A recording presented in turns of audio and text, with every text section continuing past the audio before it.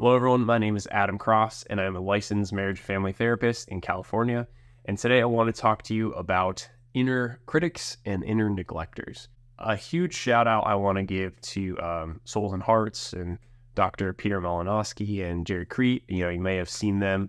I know Dr. Jerry Crete has been on Matt Fradd's Pints with Aquinas a few times.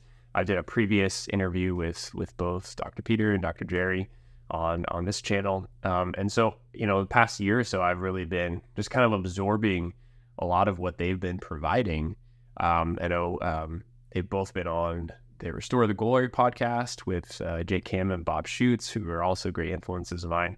Dr. Peter and Dr. Jerry have been talking a lot about parts work. So maybe that's already in your vocabulary. Maybe you've already seen that, but there's a lot of great work looking at how we can integrate our Catholic faith with understanding that there are parts of us.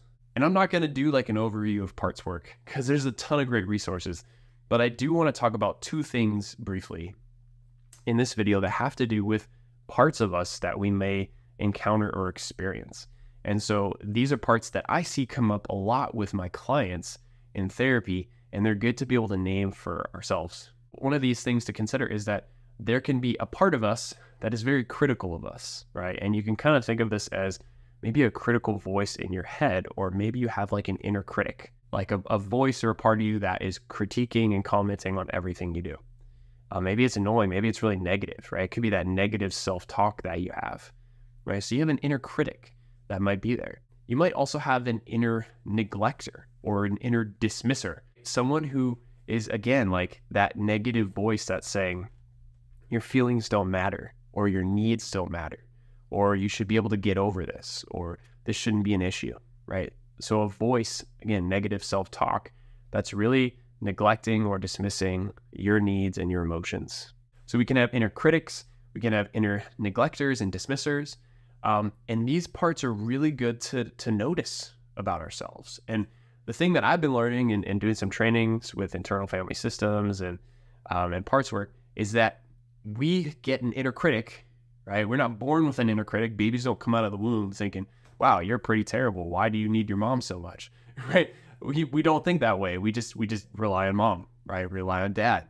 But as we grow, we develop critics. We develop neglectors. And those can be from experiences of woundedness.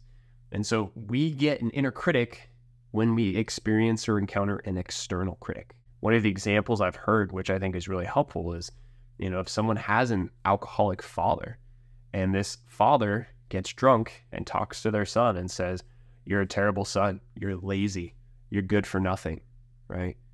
And that son experiences that criticism out of woundedness, right, of the father.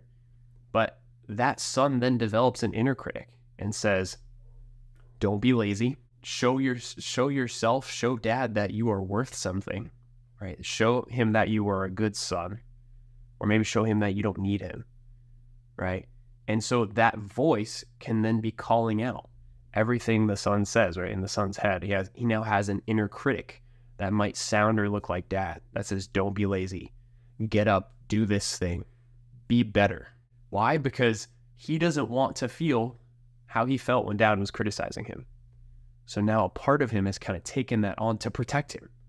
I'm going to protect you from dad's verbal abuse. And so I'm going to call stuff out so that dad never does. And that kid grows up and he leaves home, but he now still has that inner critic. That sounds like dad, right? That inner critic is trying to help, trying to protect him from dad, but maybe it's harsh. Maybe it's actually more like dad or even worse than dad. And it's actually causing a lot of stress.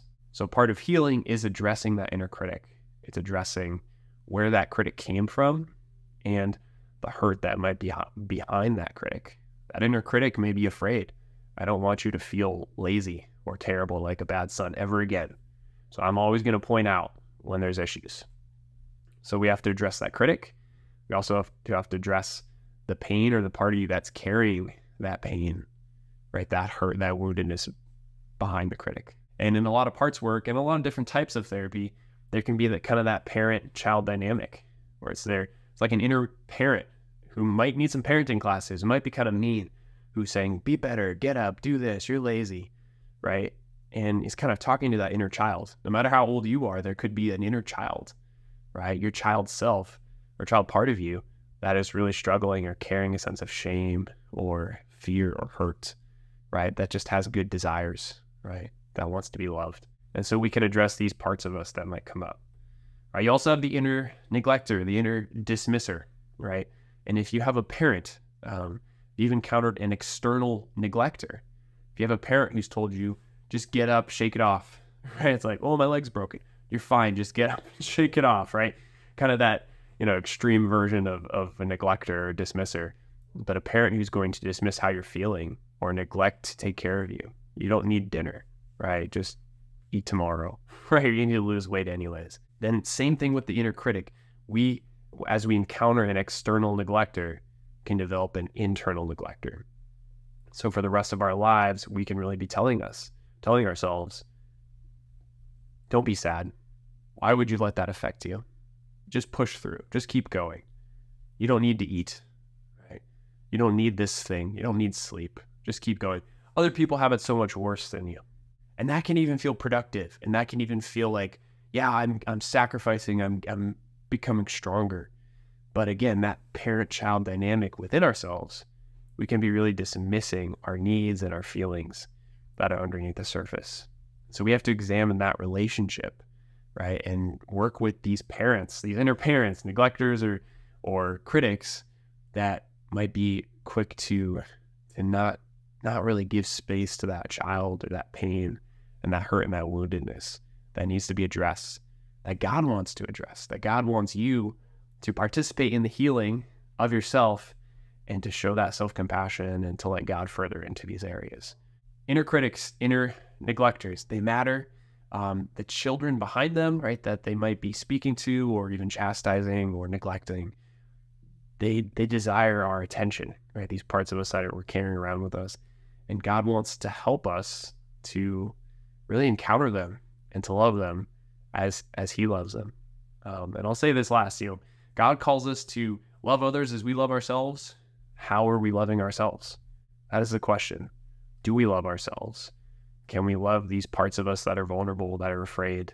Can we give them compassion? Can we even give compassion to the critic who's trying to protect us, or the dismisser, neglector who's trying to keep us going and surviving? Can we have compassion for them and how they're trying to help us, right? But also seeking to understand and maybe even transform how they do things, how we relate to ourselves, how we love ourselves. All this, parts work, and I encourage you to keep doing that research if you're interested in internal family systems or parts work, but it calls us to a deeper relationship with ourselves. How do we love ourselves? Do we love ourselves? And in doing that work and seeking healing there, we're better able to love others and we're better able to love God too. You don't have to do any of this alone, right? God is helping you. God is giving you the grace, and God might be really encouraging you to seek out a therapist and a spiritual director and even just friends to check in with and look to for support. Hope this video helps. Please let me know if you have any questions or comments. Leave them in below. Hit that like and subscribe button wherever they are.